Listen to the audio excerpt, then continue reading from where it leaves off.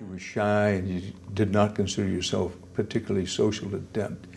Is that what led to, let me say, suspicions and at least half diagnosis that you had Asperger syndrome when you were younger? It was, yes, I had been taken out of school for about a year.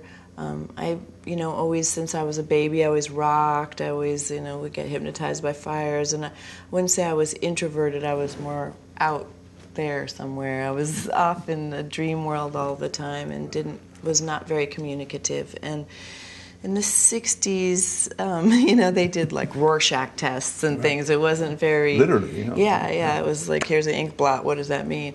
And my answers were all wrong, apparently. And so they recommended to my mom to put me on some medications and institutionalize me. And I'm so thankful that she didn't, because I'd probably still be there today if she had. She took me out of school. She kind of just let me, sort of exist in my imaginary world for a good year or so, and sort of slowly reintegrated me back into the normal world, whatever that means.